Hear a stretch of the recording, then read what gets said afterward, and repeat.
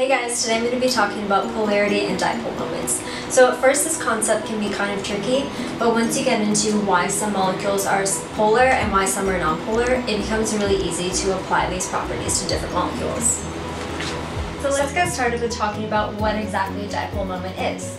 So on page 77 of our course reader, Dr. Lavelle outlines a dipole moment as the Greek letter mu equaling the charge times the distance between the two atoms. But what does that actually mean? So we can look at the molecule HCl as an example. An important concept to figure this out will be that protons and electrons have the same magnitude of charge. Another important concept will be electronegativity. So here, which is the more electronegative atom? Well, we know by our periodic properties that chlorine is the more electronegative of the two. This is important in determining where our dipole moment will be and which direction it will face. So we can draw our dipole moment using a vector towards the more electronegative atom. So I'm just representing our dipole moment with this vector in the red. The dipole moment will always face towards the more electronegative atom, and you can also think of it in terms of charges. So we know that hydrogen has a positive charge and chlorine has a negative charge, right?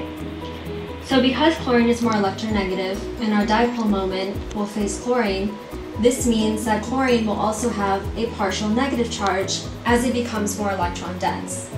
This also means that hydrogen will lose electron density and gain a partial positive charge.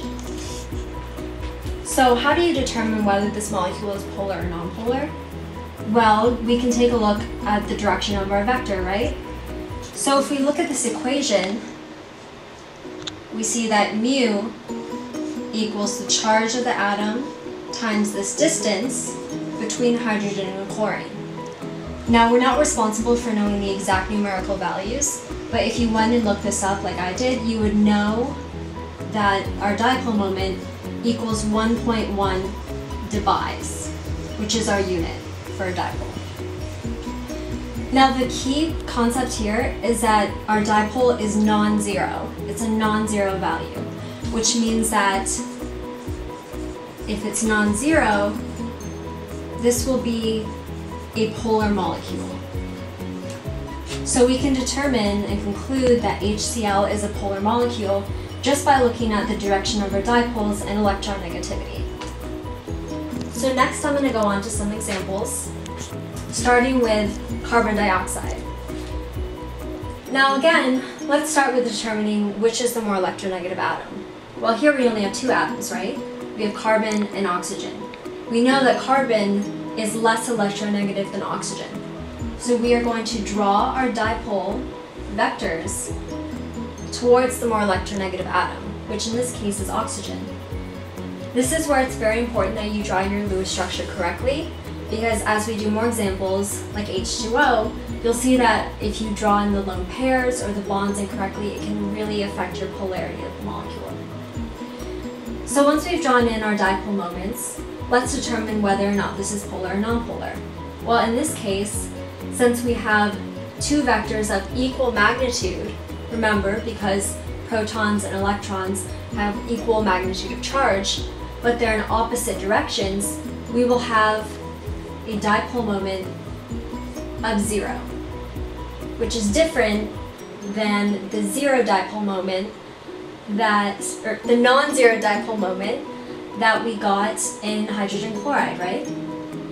So if your dipole moment is 0, this means that it will be a non-polar value. Non-polar molecule. Okay? Whereas if you have a non-zero value, it will be a polar molecule. So let's also analyze water. A lot of people know that H2O is a polar molecule, but why exactly is it a polar molecule? Well, if we look at the Lewis structure, you might think that since we have two atoms attached to the central atom, like we did in CO2, you will also get the same result of non-polar. But in fact, we have two lone pairs on the oxygen, which is really key in this analysis. So when we take the lone pairs into account, we find that H2O has a bent structure.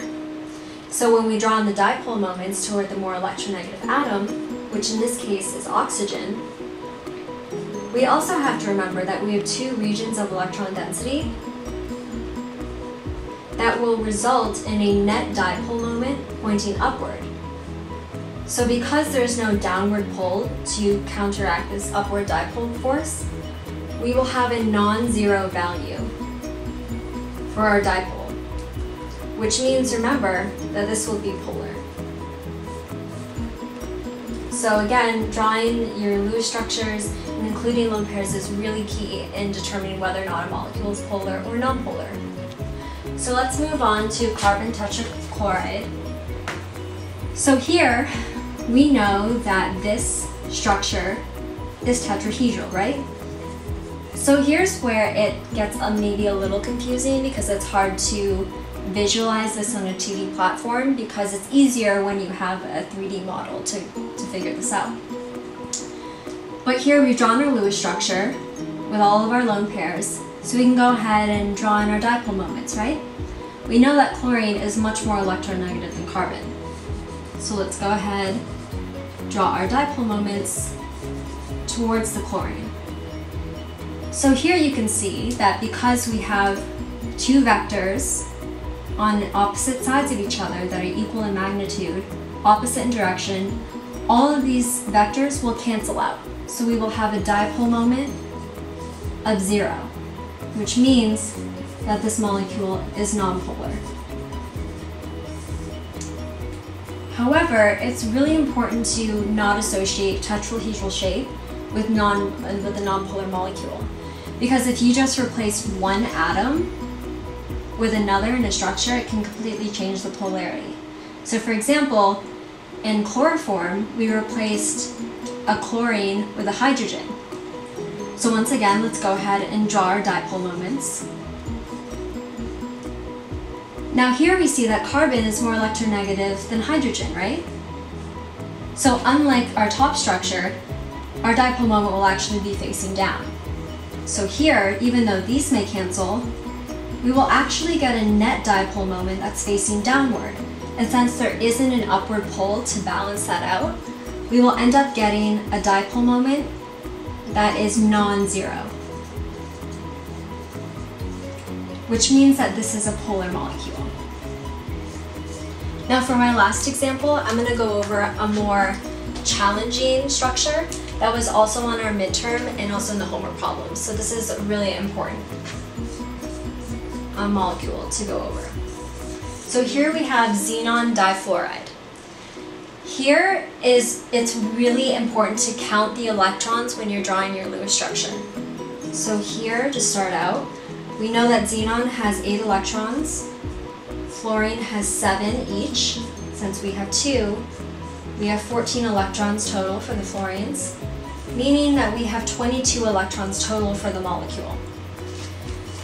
So when we're drawing our structure, let's start out by putting the fluorines opposite of each other. That's our default when we only have 2 molecules. We're going to put them as far apart as possible, right? And let's add in our lone pairs on the fluorine. Now let's stop and count at how many electrons we actually have. 2, 4, 6, 7, 8. 2, 4, 6, 7, 8. So we have 16 electrons, which still means that we have 6 electrons to add in. This means that xenon will have 3 lone pairs. Okay? Now this will change and affect our polarity significantly. You may think that this would be similar to water, right? Since you have 2 lone pairs, the molecule might be bent. But really, this is where visualizing this on a 3D platform can be helpful. We have 5 regions of electron density, which means that you would think it would be trigonal bipyramidal, since our VSEPR formula is AX2E3. So if we were to draw this